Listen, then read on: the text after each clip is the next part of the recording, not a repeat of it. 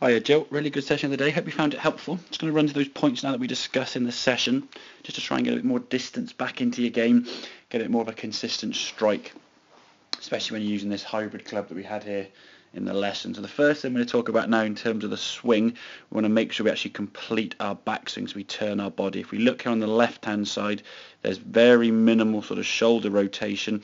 It's mainly sort of just a picking up with the arms, so just placing the club now over your right shoulders. Because we haven't created any power on the backswing, we're now trying to create some power or add the power on the downswing. As a result of that, and we come into the golf ball, if you watch this swing, we can see sort of pulling up with the arms here, left arm now really close into your body, the left foot lifting up with the heel off the ground, and most of your weight now is positioned back on this right foot, and that's obviously going to reduce a lot of the power in the shot and get the sensation of you actually sort of swinging the club in some ways too fast, because your arms aren't really sort of being controlled, you're just swiping them down there as fast as you can. So what we're looking to try and do now is get the shoulders to rotate in the backswing, so we can see now your left shoulder, your back now is taking the club and moving and rotating, so our back, as we can see, pointing more towards the target.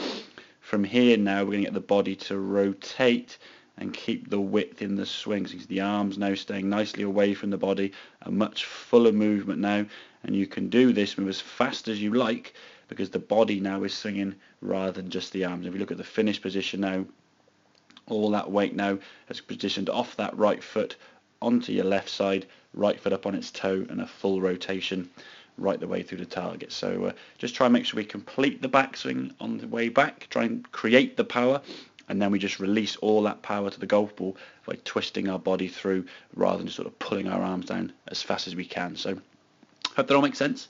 Any questions, obviously feel free to give me a shout, and I'll see you soon.